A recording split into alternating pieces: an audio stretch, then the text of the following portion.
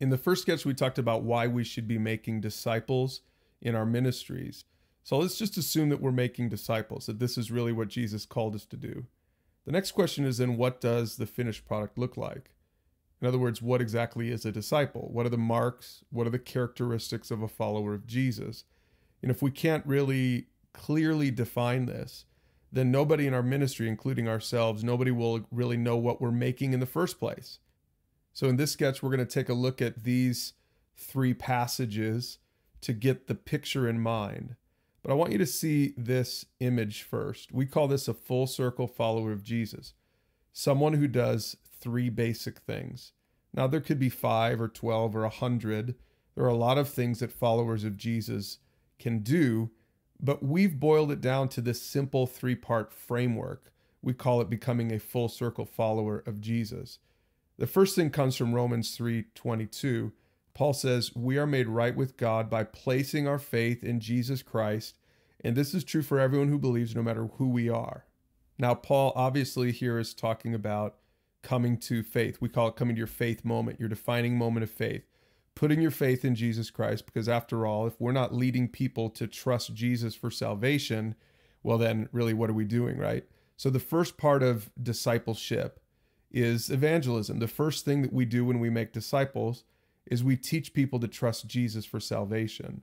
So a follower of Jesus starts a relationship with God by trusting Jesus, not by trying to be a better person, not by trying to make up for their past sins, but by recognizing that Jesus went to the cross and died for their sins. And that's the only way to start a relationship with God. So that's the first thing. And then that leads to the second thing, which we find here in 2 Corinthians 5. Paul says, therefore, if anyone is in Christ, he is a new creation.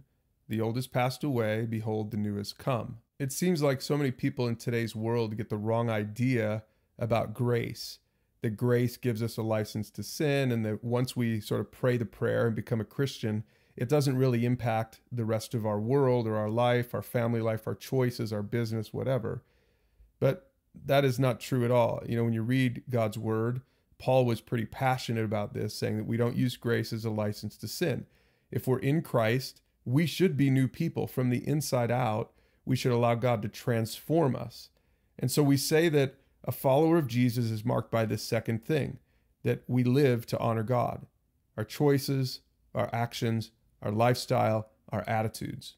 After all, in Matthew 28, Jesus said, go make disciples, baptize them in the name of the Father, Son, Holy Spirit, and then teach them to obey everything I've commanded. That is the second thing, learning to live to honor God in your everyday life.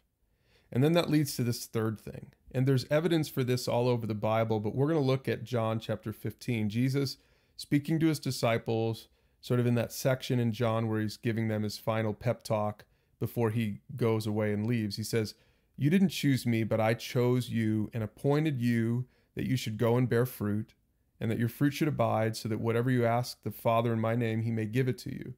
What's interesting is I think that they were getting into this mentality, the disciples were, that they loved their little small group, that Jesus was pouring into them and loving them. But he's saying to them, it's time for you guys to realize I chose you, you didn't choose me, and I chose you for a specific task. I want you to go bear fruit. I think if you look at the context for this in John 15, he is very clearly talking about making disciples. And these words weren't just for the original 12. These words are for all of us. Every single follower of Jesus is supposed to make disciples. And this third thing is the thing I think that most ministries get wrong or leave out or forget to emphasize. And we talk about trusting Jesus. We talk about sanctification and living to honor God in your life and in your lifestyle, making good choices.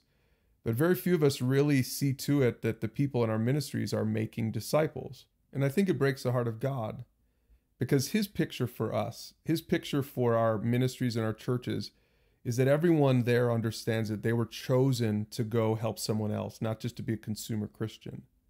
Now, you can learn about all three of these things, how we define a disciple, in our Foundation series. That's where we talk about trusting Jesus, honoring God, and making disciples. But the goal here is to make sure that everyone knows what a disciple is. A disciple isn't just somebody who studies the Bible. It's not just someone who goes to church. It's not someone who knows Greek or Hebrew. A disciple goes so much deeper than that. It's someone who knows how to love God and love others. And they illustrate that. It's evidenced in the fact that they go out and help other people pursue God. Again, you can learn more about how to do it at our mentor page, but in the next session, we're going to break it down specifically. Now that we know the why and the what of disciple making, we're going to break down how to actually do it with our tools.